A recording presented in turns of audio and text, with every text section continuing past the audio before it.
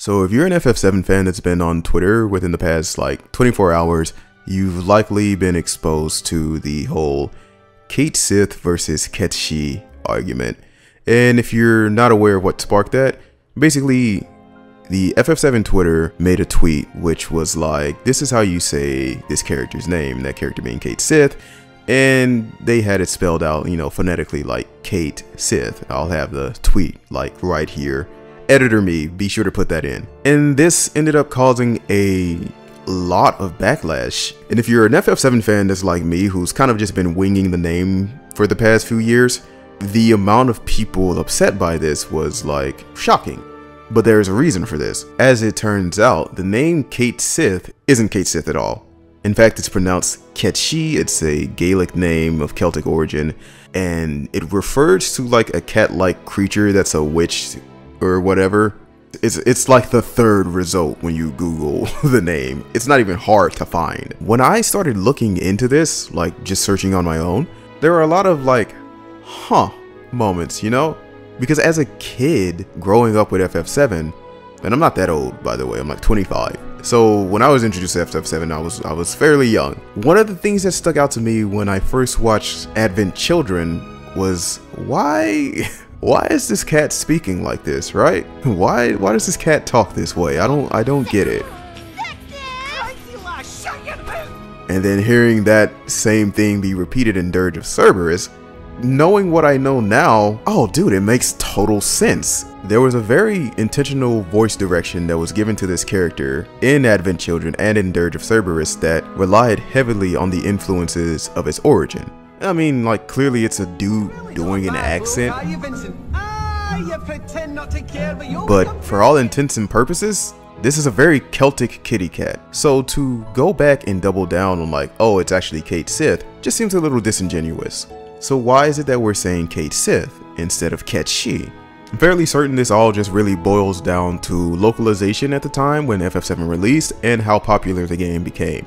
Because unlike today where you have teams working on games like Yakuza and the Clock Tower remaster and stuff that's about to happen, where you have these very passionate people trying to present this game as authentically as possible when they translate it, back in the day, it really wasn't like that. You had likely very small teams that were just given the task of make this game at least comprehensible in the region that it's going to be released in and ship it, you know? So that's how you end up with things like This Guy Are Sick or the whole Aerith versus Aerith thing, which funnily enough, just to open up another can of worms, Aerith is a name of French origin that literally means like the earth full of flowers, which is the most on the nose name for that character, the flower girl, and what she goes through in the events of FF7. Yeah, they weren't paying attention to shit like that, so they saw a name like KET and they were like, fucking Cait Sith, ship it. You know, just ship it. Now, does that mean it's right now for them to double down on the Cait Sith thing just because of how popular it was?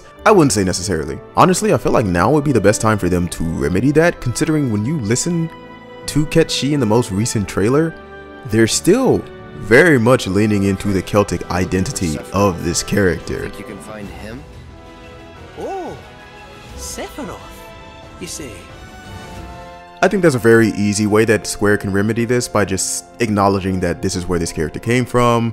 This is the name as it should be KET, you know? And if they really wanted to go the extra mile, they could actually go back and re-record voice lines, which would honestly be a bitch to do, and I don't see them doing it. But it would appease like a decent sized group of people who've largely been ignored over the years because, you know, Twitter wasn't a thing back in the day. So if you had any genuine outrage or upset with something, you couldn't go on the internet and bring a lot of attention to it as you can now.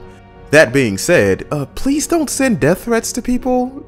Like, that's not the sound of mind response to anything ever, for the most part. It's like, oh, you said this name wrong? I will now proceed to murder your entire family. Like, whoa, wait, hold on, wait, what? maybe tone it down a little bit there, Chief. Also, that goes both ways. Like, don't dismiss people just because of your ignorance. It's okay to be wrong, okay? It's okay to be like, oh, you know what? You make a good point. They should change this. It's okay, it's fine. So yeah, that's basically everything that happened with KET, and that's my opinion on the matter. I think it's a very easy fix to just stop calling him by his slave name of Cait Sith.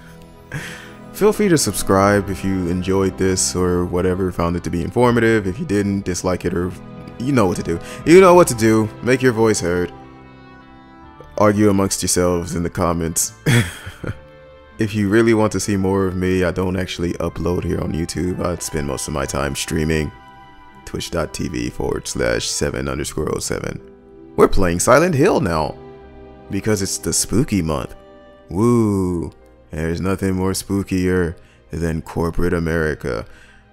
Anyway, bye. Go do some crimes. Be great.